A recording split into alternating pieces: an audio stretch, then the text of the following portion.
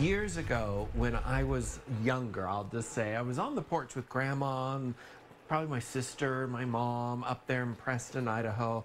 And across the yards, the backyards, the gardens, and yes, even the horse pasture, this wafting aroma of barbecue sauce came across. It was amazing. Well, I went over to our friends and neighbors, the Crockett's house at that time, hey Jody, and decided to figure out how they made that amazing barbecue sauce. And I've done it before on TV, and it is truly amazing. So we're gonna do it again today, starting off with a base of caramel, making caramel. Butter, sugar, some corn syrup, and water that I brought up to a boil, and I'm just letting it start to boil here, and it's going to caramelize, and then we'll add into it some prepared barbecue sauce already. And this is the greatest thing. You can buy any kind of barbecue sauce you want to go into it. But first of all, we're gonna slice up some onions to get going into there, because we're gonna add some onions, we're gonna add some garlic to it.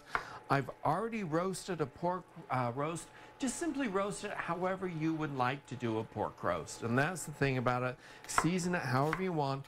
Take it to 195 degrees internally. That's important because that'll allow you to actually shred the pork when it cools off.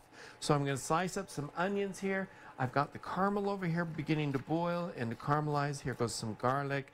All of this is going to go into the sauce here in just a second so that it infuses that caramel with onions and garlic. And then we'll finish off that barbecue sauce and these delicious pulled pork sandwiches here when we come back.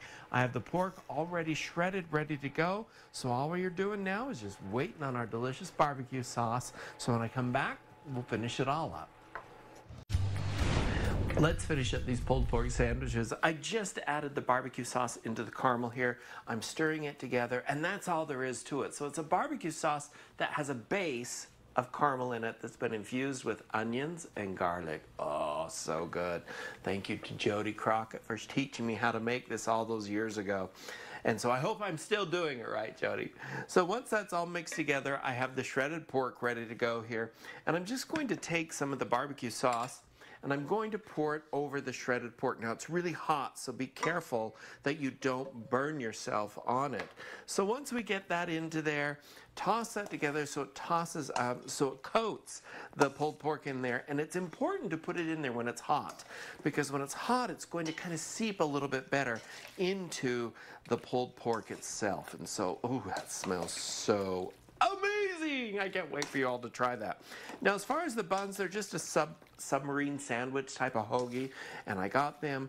I cut them in half, almost the way in half, about 3/4 of the way. Sprayed them with some vegetable spray with a little bit of seasoning. Stuck them under the broiler so that they toast up a little bit. And then once you get that pulled pork tossed with that caramel barbecue sauce, that's going to go right on top of there. And the reason why I like to do them on these hoagie sandwiches like this, they're easier to pick up and carry around. They're not gonna, with the round ones, it just kind of falls out of the edge when you pick them up and to bite it. These, you can just pick them up and off you go. It's a really easy way to do it.